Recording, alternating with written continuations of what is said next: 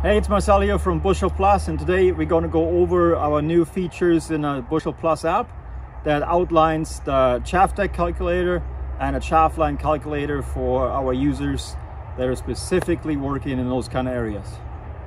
Once you update it to the new Bushel Plus 2020 app, you'll click on it.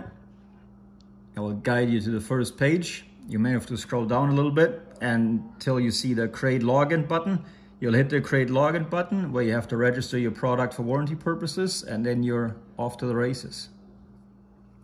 So as you can see on our options page, we have our loss calculator to figure out the losses when you're windrowing the straw in the chaff or when you're spreading the chaff and the straw. We have our smart drop pen control for our new smart drop systems. The history tab to go back in your saved history of combine loss and settings.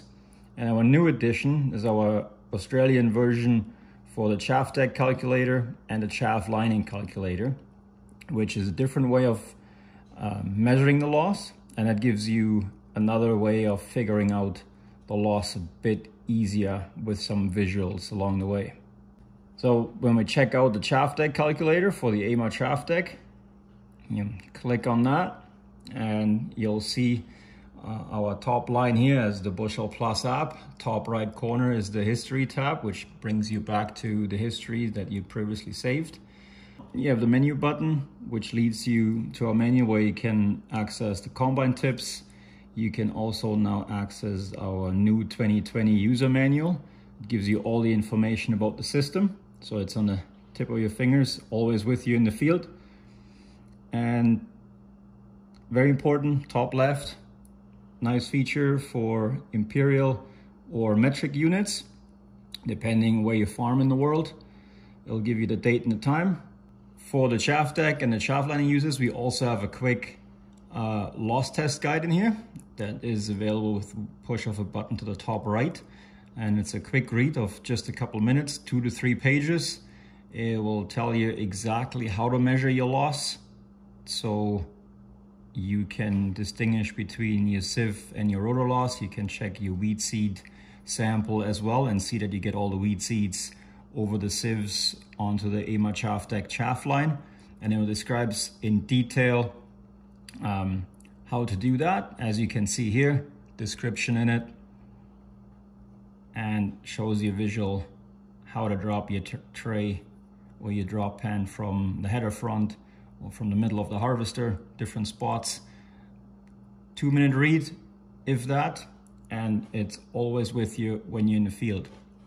The template here, similar to our calculator that you used to in the past, you put in a file name. That is the file name that it will be saved in the history tab. So you, with that name, you'll be able to find it back in the background of the app. You can choose the type of crop and the width of the cut. That's the cut of your header front. So use what you be actually cutting with. So if you have a 12-meter header and you got your 11.5, 11.8 meters in your GPS, that is what you would put in here. The drop pan size is defaulted to the Chaff Deck version here and here. The rotor straw discharge width, that will be the discharge width of the straw that's coming out of your chopper and is featured here in the icon as in orange lines. So you can see that this is what's coming out of the chopper, out of your rotors or out of your walkers.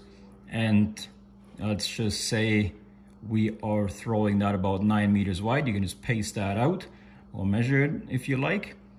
And then you put your yields in tons per acre in here. Let's just say we're doing 3.5 ton. This doesn't influence your yield loss. It's just a percentage loss compared to the yield that you're entering in. And then we have 2 steps to do here. If we want to do it accurately, the step number 1 is you take a loss sample beside or in the middle of the machine. Main thing, away from the chaff streams which are coming off the Chaff Deck conveyors. And this is needed to calculate your rotor loss. So as you can see here, the chaff stream are coming off the chaff decks marked as in yellow, and the straw that's coming off the rotor and the walkers is marked as in orange, and that's where we want to measure our first step. And that's where we want to take the sample for measuring out our rotor loss for a bit. And then we have about, let's just for an example, we're finding 5 grams in the loss tray here. Step number 2, we're taking a loss sample on one side under the chaff deck stream. So now you can see the carrier is attached to the chaff deck, and the red drop pan is actually taking a sample from in the chaff line. So it's a nice visual as you're going through the calculations, and you choose the side where you measured on. And let's just say we found about 12 grams in here. And as you can see, the app automatically populates both sides for you. Reason for that is that if you measure one side, it populates the other side right away. Or if you did measure both sides, you would enter the average of your measurement in there. And if you are measuring both sides and you're always finding one side is throwing over more than the other, watch one of our previous videos where we talk about concave setups and ways how to go about that. If you are finding that you're still throwing over more on one side despite everything else you have tried, just keep measuring on the side that's always higher and use that as your hotspot, basically, where you keep measuring and you're reducing your losses from that side. So now you hit calculate, and because we know the loss from the sieves and the rotor that we found in the stream, in the chaff stream, and we also found just the rotor loss beside the chaff lines, we can now distinguish between sieve and rotor loss a lot easier. So we have a total loss result on the bottom, breaking down into the rotor loss and the sieve loss.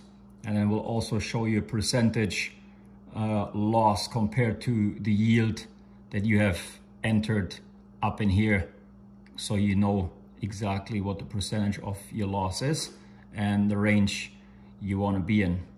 The calculator has the same features of the dollar loss calculator.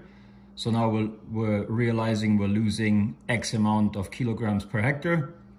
You enter the area you have to harvest. Let's say we have 1,000 hectares left to do, and we're getting X dollars per metric ton. We're just using some random numbers now here, just to show you the math behind it. And you hit calculate, and we'll show you losing potentially up to $90,000 in this example. Obviously, you want to use the numbers that are applicable to your farm and the crop, but this is a nice tool to show the driver or your customer, if you're setting up combines, of what savings you could have or what savings you actually just did, what you'd be throwing out potentially.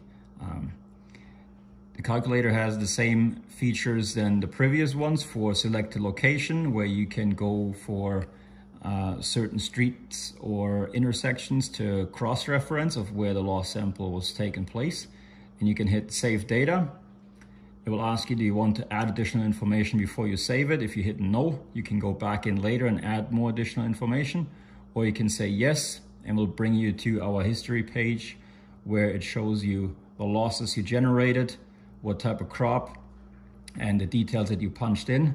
And now you can go into the variety, the speed that you were combining, your combine settings in concave clearance, top sieve, bottom sieve.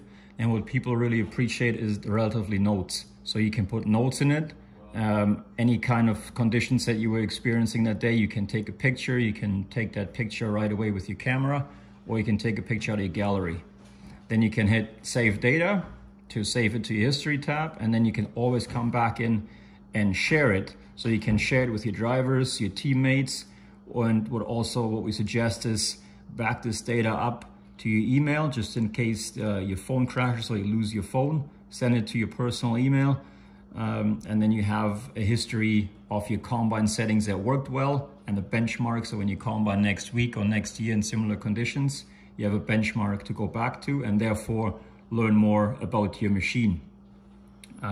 So we hit save data, data successfully updated, and it got saved. So in case you want to do a calculation where you only measure in the stream of the chaff deck and you do not want to take a measurement of your rotor loss, that works as well. just keep in mind, look at it with the numbers with a grain of salt, because as you take in a loss sample in the chaff line of the chaff deck, you will also catching a bit of the rotor loss that's coming out of the back and will be throwing on top of that chaff line. But the calculator works for this scenario as well. All you have to do, same thing what we did before, you put a file name in, you choose your crop, the width of the cut, the chaff deck pan size, just the rotor straw discharge width. You will see when you don't enter anything in here, it will default down to a 0. So if you're not doing anything with this, leave it at a 0. You put your yields per ton in there. You ignore step number 1. As we talked about that was the measurement of just the rotor loss. You leave it at 0 as well. You only enter the number that you found in the Chaff Deck chaff line. Then you hit calculate, and the calculator will only show you the calculations for the loss measurement that you found in the Chaff Deck chaff line. Again, it will show up as a sieve loss, but look at it with a grain of salt, because you find some sieve loss and rotor loss in here as well. But this is just in case that you do want to skip that step number 1. So it's still able to do it in the calculator as long as you put your numbers into perspective and are aware of where these numbers are coming from and what loss you're actually measuring here. But it's possible, and this is how it works. And these details are also in the loss test guide up in here. Describes exactly how to do every step and also how to do only the steps 2 measurement.